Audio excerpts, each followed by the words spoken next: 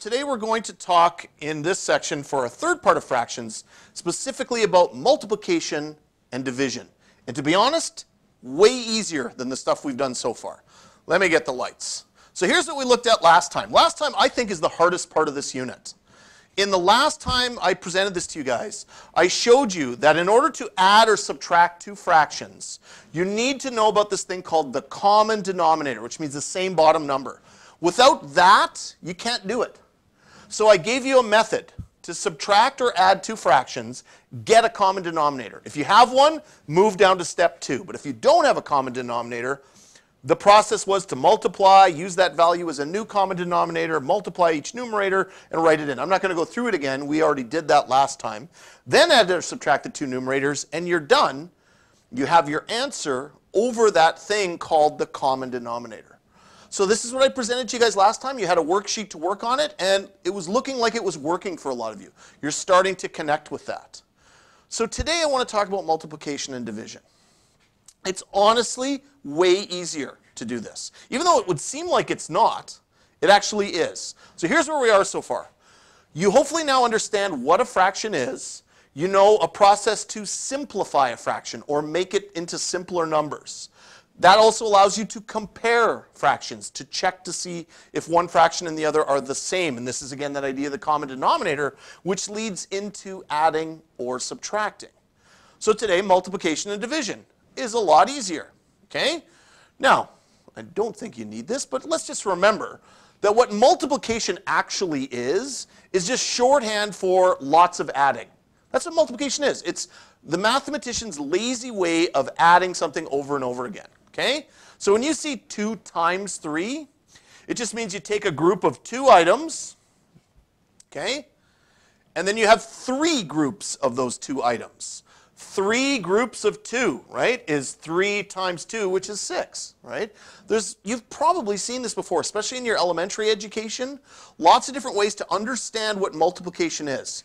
But we're moving away from the pictures.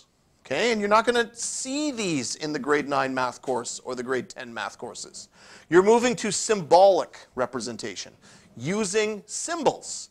And what you're also going to find is you're going to move away from even using this symbol. That little X to represent times or multiplication, that's not going to show up that much anymore. Phoenix. It can be a dot. That's an example of something else it can move towards. Okay? Division is the reverse of multiplication, just like subtraction is the reverse of addition. So what you have here is you have a group of 8 items, and when you divide something, you are separating it into groups again. So I'm dividing those 8 items into 4 groups of 2. Or in other words, 8 divided by 2 is 4. It's just using the symbols to represent that. This is not revolutionary math. You guys should know this. And when I tested you in your diagnostic, you showed you did know this. So I'm moving on. As I've said before, even the division symbol itself, if you look at that symbol, it looks like a fraction, where this dot and that dot could be a number. So division and fractions are essentially the same thing. Okay, so let's work on a method now. How do I multiply 2 fractions? Okay, it's really simple. We don't need to do anything like a common denominator. With multiplication, it's simply as simple as you can do it. You multiply the 2 numerators, the 2 top numbers. You multiply the 2 denominators, and you're done. Let's take a look. Okay? So I'm going to say, what's 2 over 5 times 3 over 4? You just straight up multiply the 2 top numbers. So you multiply 2 times 3. Then you straight up multiply the 2 bottom numbers. 5 times 4. And your answer is done. It's 6 over 20. It's much simpler than the whole common denominator thing. So multiplication is, in my opinion, the easiest thing you can do with fractions. Now, from here, this fraction could be made simpler. You could think of simpler numbers. I'm not going to do that today. We did that in part 1. So if you're not sure how to simplify or make a fraction simpler, go back to part 1 and you can see how to do it. Or if you're using my little booklet that I'm preparing for you guys, it's in there how to do that. Okay? Okay, let's try another one. Simple fractions, 1/2 times 3/4. So just multiply the 2 top numbers, 1 times 3, and the bottom numbers, 2 times 4, and we're done. So it's simple.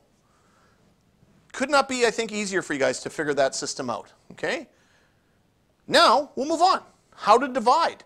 Believe it or not, dividing is almost as simple. It has just one extra step.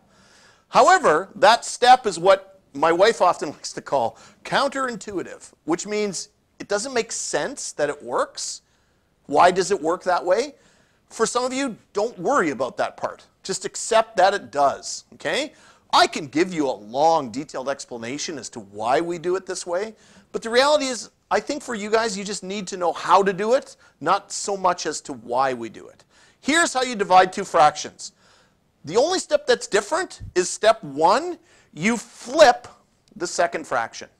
Or sometimes you use the word inverse, okay? Sometimes there's an even fancier word that math teachers will use called the reciprocal, okay? Which just basically means the bottom number becomes the top number and the top number becomes the bottom number, which is essentially to flip it. And then you multiply, which we just talked about, and that's it. So then you multiply the two numerators and the two denominators after this one's been flipped. So let's give it a shot. Yes? Something my teacher told me last year for dividing fractions. There is no division in division. Yeah, that's, I don't want to confuse everyone by that, but yeah, there's a point to be made with that. So let's just go with the method. If you see this, 2 over 3 divided by 3 over 4, the process is the steps I just said. Step 1, flip that fraction. So 3 over 4 flips to become 4 over 3. Okay? So you flip the second fraction.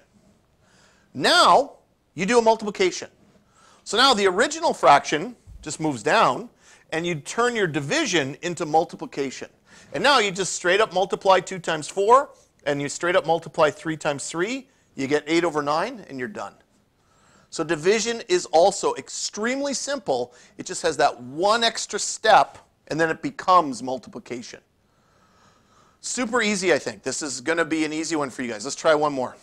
Okay? 2 over 5 and 1 over 2. Now I'm going to do this one also on the smartboard just for fun.